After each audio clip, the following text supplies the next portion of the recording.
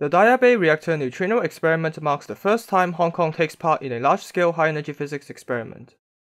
The collaboration includes over 200 students and scientists from China, the United States, Russia, the Czech Republic, Taiwan, and Hong Kong.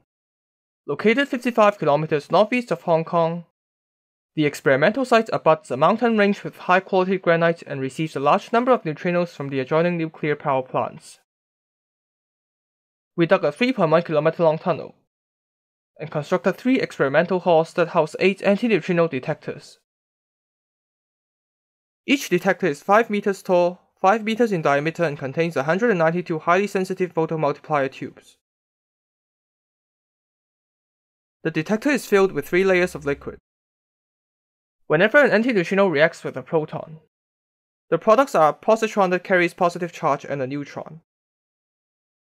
The positron soon annihilates with a neighboring electron to produce gamma rays. The neutron is captured by a nucleus shortly afterwards.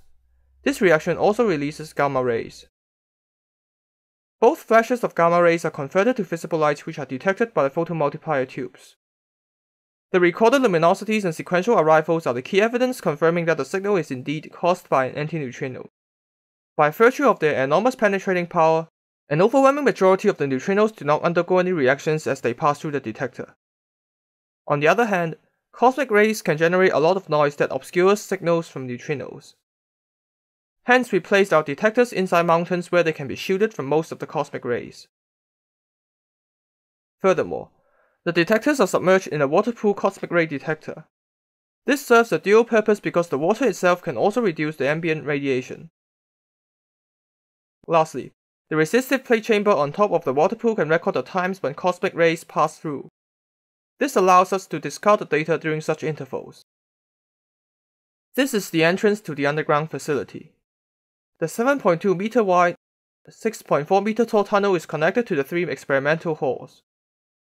They are located at different distances from the nuclear reactors. We call them the Dayabay Near Hall, the Lingao Near Hall, and the Far Hall.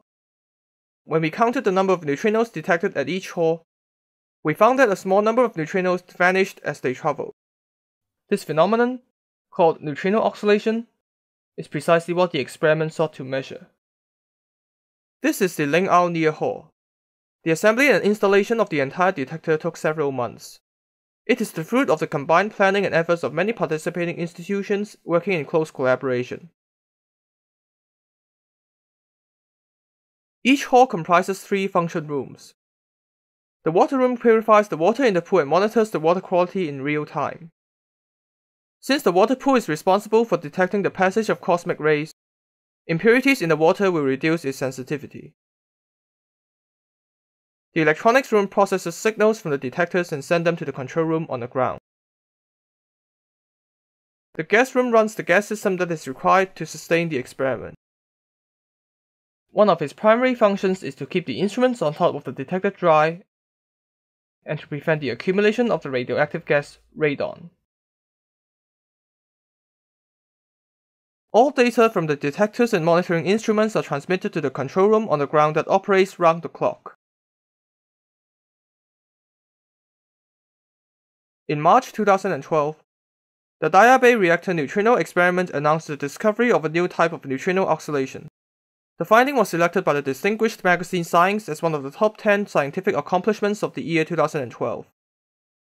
A further breakthrough was made in August 2013 as the experiment in Dayabay measured the magnitude of a mass splitting via the energy dependence of the oscillation process. The result is a boon to the upcoming quest for neutrino masses. It will also help us unravel the composition of the early universe.